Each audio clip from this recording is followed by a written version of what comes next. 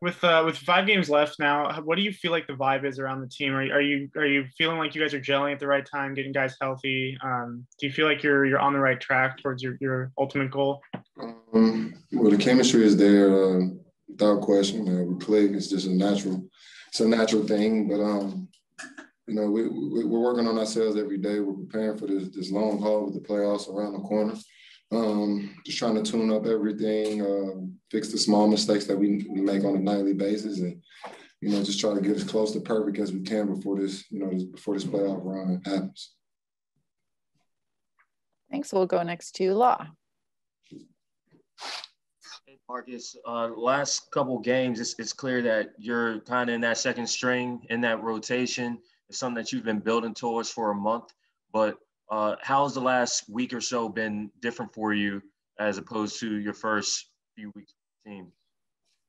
Well, obviously, I'm a lot more comfortable and used to, the things going on with this team and on the floor and the play calls and, defensive schemes or whatever the case may be. So, obviously, that took time with, trying to learn things on the fly and joining this team, in the middle of the season. So, obviously, those things are easier, but just trying to play my part, become as good at my job as possible, continuing to learn the plays, learn the schemes, and just get better with each game.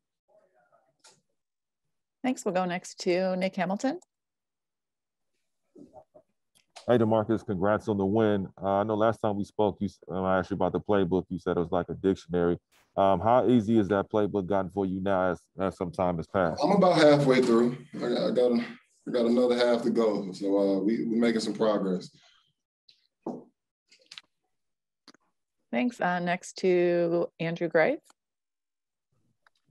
Hey, Demarcus, you talked about the adjustment you've had, obviously, and things are going to be different from team to team, but just because of your length of relationship with Rondo, are there things you guys can do on the court that kind of independent of the playbook, you guys just know each other are going to do that kind of helped you guys feed tonight's kind of performance? With Doe, that's a totally different story. We've had the opportunity to play, with this being our third time, we've been on 4 teams together. So, our chemistry is a pretty natural thing. Usually you make a cut, you make a move. Rondo, he does the hard part, which is getting the pass to you. The easy part is just finishing. So playing with a guy like Rondo, he's always going to make the job easy for him. Thanks, Andrew. Next to Cam. Go ahead, Cam. Hey, Demarcus, good win tonight. Congratulations on the win. When you talk about, you mentioned your communication with Zubac.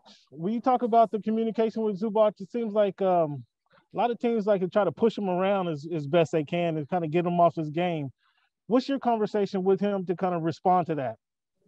We work on it every day. Every chance we get to play, we play. And I'm the same guys that try to bully and out muscle him, I'm doing the same thing. So he's getting better and better with each game. He's looking forward to those type of matchups because he knows we're going to need him down this stretch.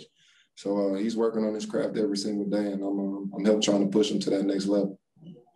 Thanks, Chief. Thanks. Time for one more. Go ahead, Shane.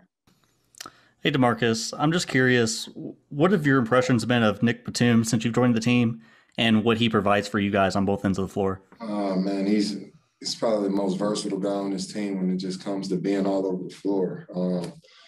He can knock down shots, he can defend, he can block shots, he can get – it's nothing he can't do.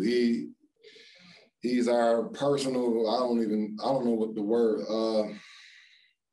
he's like our personal handyman. Whenever we need something fixed, we can throw him in there, he's going to get it done. So I'm grateful to have him on this team.